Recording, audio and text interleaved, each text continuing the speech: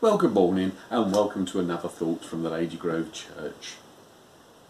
I was on my laptop yesterday. It was actually while I was just putting something up on Facebook, telling people that I put up yesterday's thought for today on YouTube, when my attention was caught by another post that someone had put up on, I think it was possibly Spotted in Didcot or one of those local Facebook pages.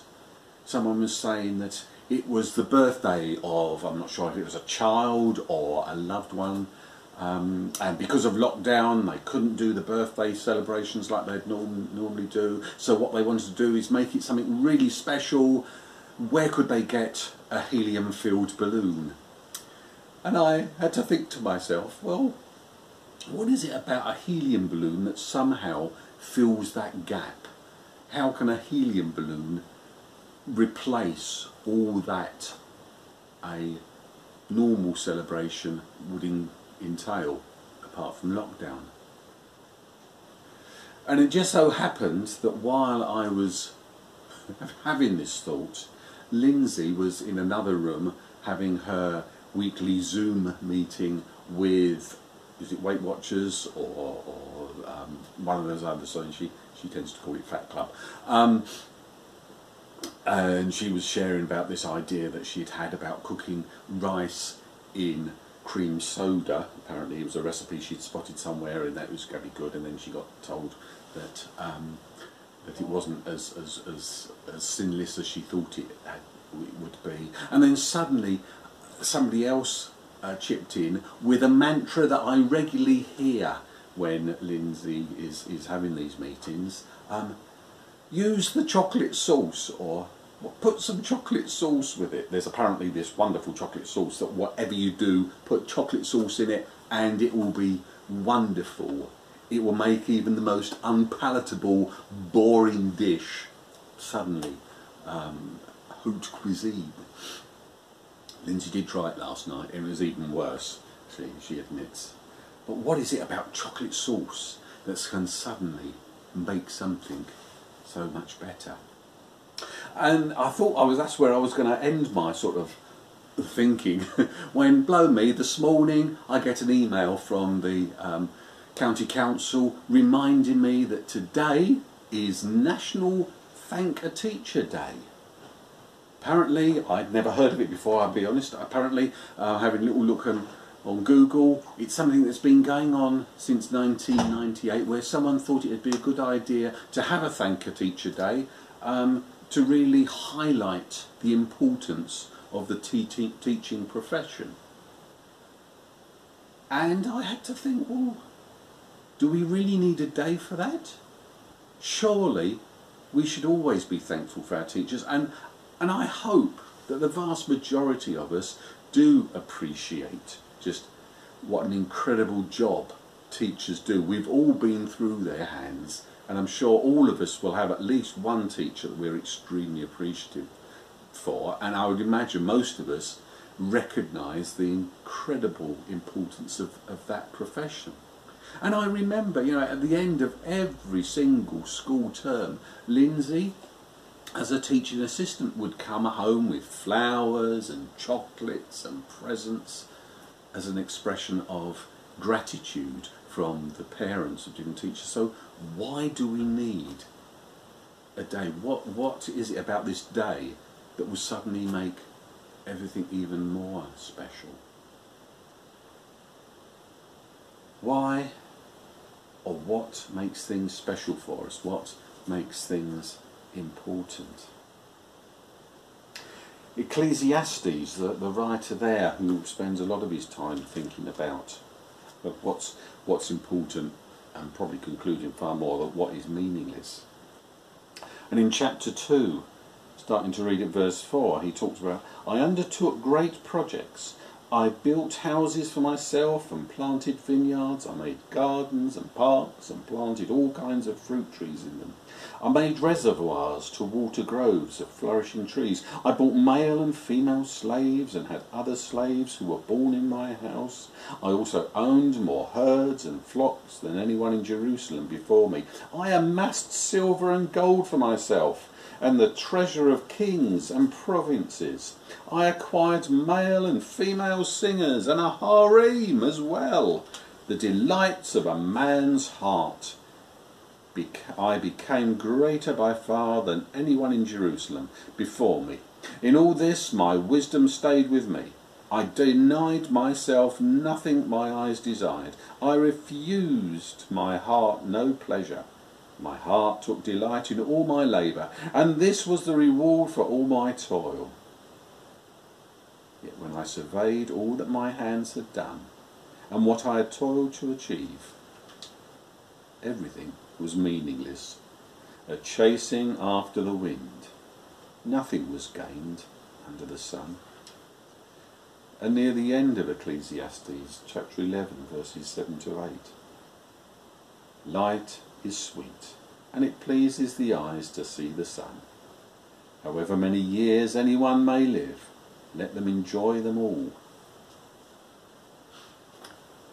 This feeling that we try and make things special by gaining things, by putting things in place, and yet the guy who wrote Ecclesiastes goes, well, yeah, I managed to get everything that I thought would make life special. And actually, no. In Mark's Gospel, he talks about a time when Jesus was sat in the temple and watching people giving their offerings. And he spots lots of people sort of just putting their hands in their pockets and dropping quite a bit. And then he sees a widow who just drops in a couple of coins, and he commends her because, as he says, everybody else has just drawn from their leftovers, their spare wealth, while she was putting in there all that she could. And we often use that to talk about the fact that giving isn't so much what we give, but it's a sort of the heart behind it. But I guess it's also about the heart of the receiver. I couldn't sort of go into a shop and go up to the counter and sort of say, here's all I've got for this whatever, when it's not enough. The person behind the counter would tell me where to go. He needs the full payment. So there needs to be that mixture of heart. I guess what I'm saying is we're all different. A couple of songs came into mind while I was thinking through this. You've got Mary Poppins recommending that a spoonful of sugar works for things. Jiminy Cricket singing about all you have to do is give things a whistle and things become hunky-dory. The reality, I guess, is, as I say, that each one of us needs different things to make life special. And they can be simple things. For some people who maybe have different values to me, they need huge, great, super-duper cars and what have you.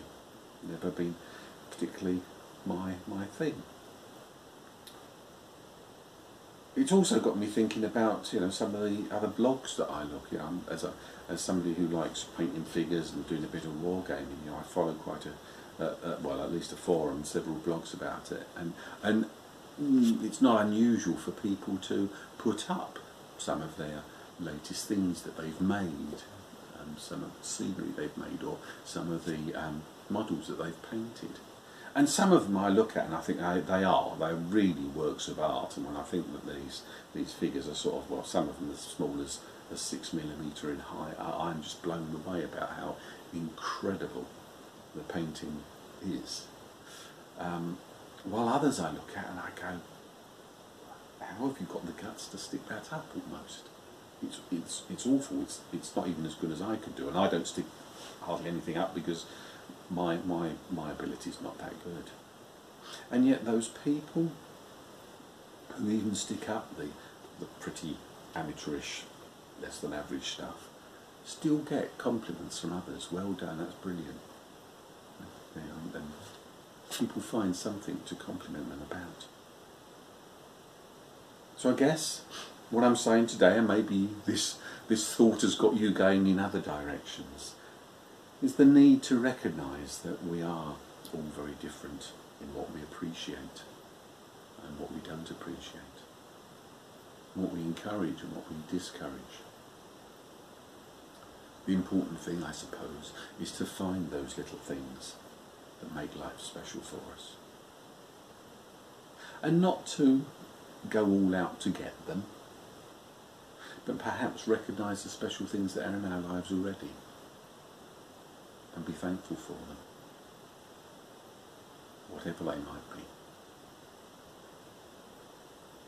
Let's pray.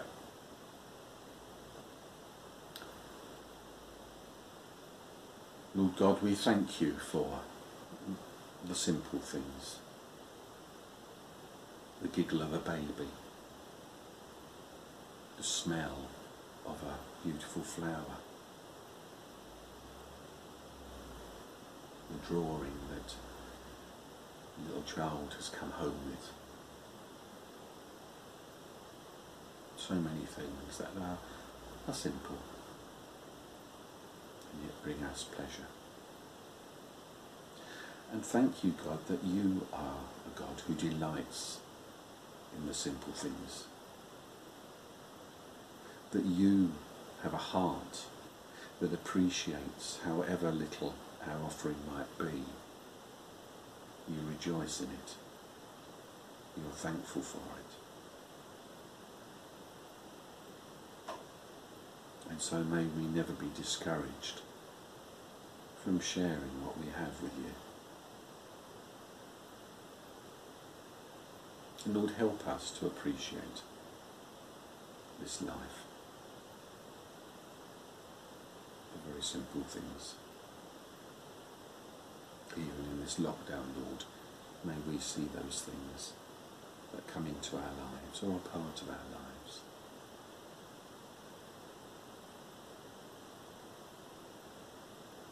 And Lord, we're thankful for so many simple things.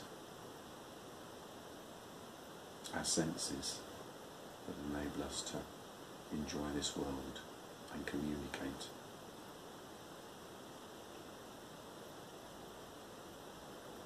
We thankful for those little acts of kindness.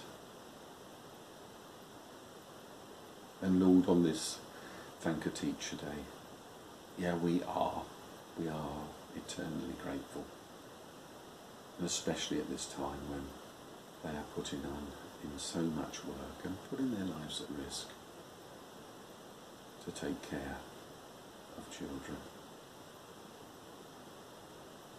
And Lord, we do pray for particularly the senior management teams of each school as they try to work out how best to start this opening up again. We pray that all parents will appreciate the challenges that are faced and will give them the leeway they need to make the decisions, and that they will feel appreciated by all.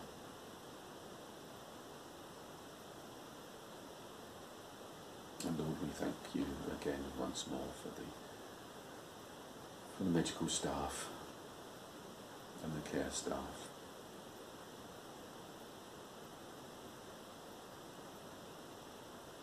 And we pray that they would feel appreciated by those in power. That gratitude would not just be expressed in words and claps, but rather in provision of the necessary resources for them to do their job effectively and safely. We pray for our continued plans to get tracking and tracing in place. help us to recognise the challenges faced there of getting something like this up and running for the first time.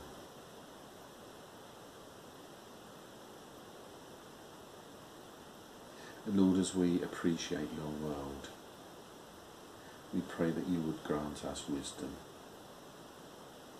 and sense so that we can enjoy it in a way that doesn't risk an increase in the number of new cases.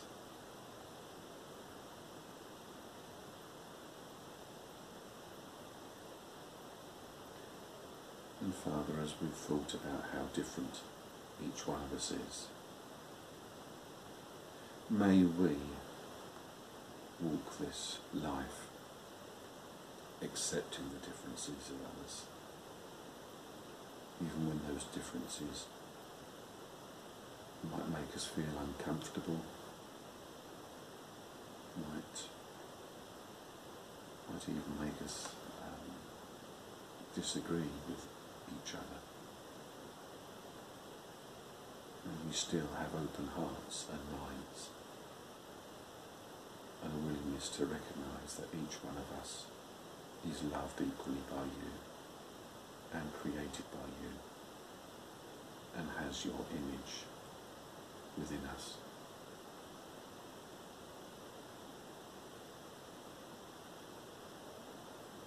Lord, we continue to pray for those who are troubled at this time, for whatever reason that might be. Whether it's fear or worries for themselves, for loved ones and neighbours around them, or whether it be for much greater things, much larger things, shall I say. We pray that you would bring them peace and fresh insight into their situations.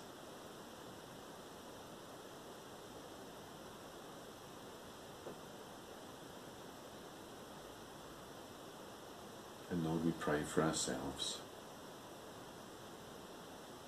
We thank you that you have made us unique. Help us to love ourselves as you love us. Even those bits that perhaps society has told us or we've dreamt up for ourselves aren't particularly attractive. And we pray that we would appreciate ourselves for who we are, while recognising that your Spirit is working in us, changing us, transforming us to be more Christ-like. And so we commit today to you. We pray that you would guide us, that you would nudge us, you would help us to see the many things that we have to appreciate and be grateful for. And Lord, help us to be ever open to your call to serve others, to bring them comfort.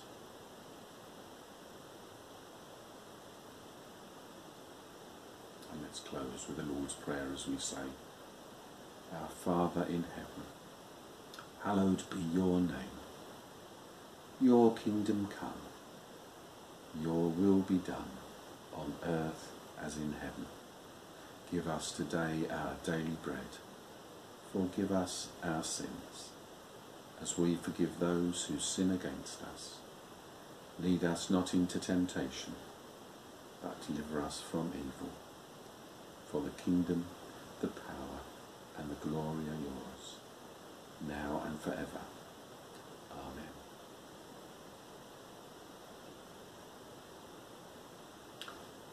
So have a good day. Look for those little things that make life special for you. Maybe just spend some time considering them, being thankful for them, whether it be a helium balloon, chocolate sauce, or whatever it is. In the meantime, I'll see you again tomorrow. God bless.